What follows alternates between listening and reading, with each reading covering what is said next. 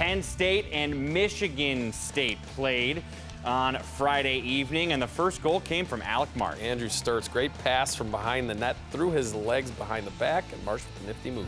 To the second period, and we're talking early in the second period, there was no action from Michigan State the first 20 minutes, only 2 shots on goal, and now they tied it. And Joe Cox made that quick leadership of the captain, nice fancy moves, and snaps it over the glove.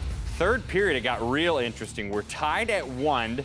Great pass here to Rhett Holland to give the Spartans the first lead. Nice shot right off the post on the far side and gave Michigan State looked like it'd be some good hope there. 2-1 there. Then 15 seconds later, there's traffic in front of the net and Chase Berger.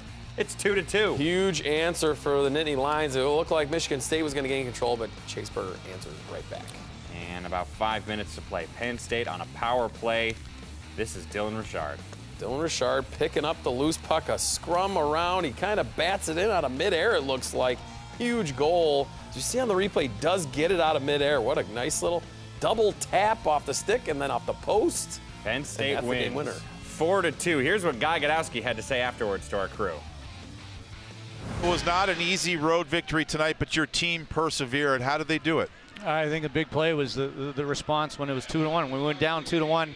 A huge goal, I think, by Chase Berger with seconds after they scored. I mean, I really thought that was the biggest play of the game. Are those just 2 typical Penn State goals, number 2 and 3, get it to the net and make things happen? I don't know if they're typical or not, but we'll take them any way we can get them at this time of the year. We'll take them. I do think, like you said, I mean, it was tough. Things weren't really going our way for a while. I think we got out to a good start, and then Michigan State took over the game in the second period, and but I give the guys full credit for being able to come back. Coach Godowski, thanks for the time. Good luck tomorrow night. My pleasure. Thanks, Dan.